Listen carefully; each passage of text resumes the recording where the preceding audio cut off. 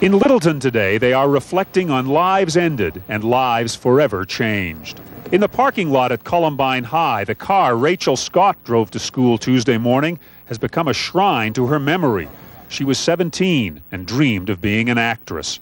In a family of 5 children, Rachel was the spark plug, says her father, Darryl. You know, there's a gap that's never going to be filled.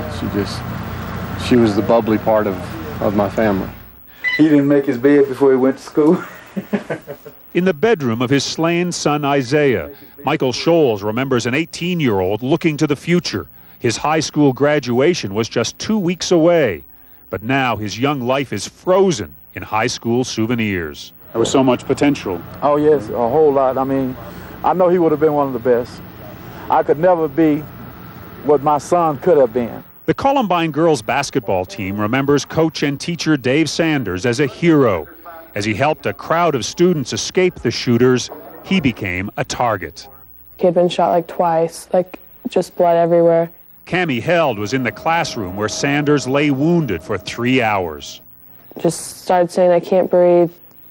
Let me go, I can't make it.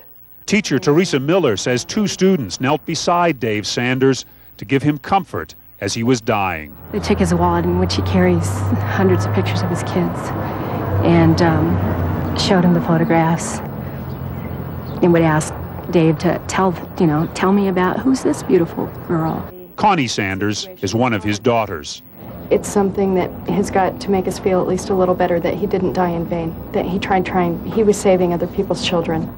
His, last words were, I'm not going to make it, instead of, feeling sorry for himself or anything like that. He said, tell my girls I love them.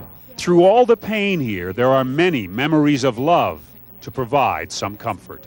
John Blackstone, CBS News, Littleton, Colorado.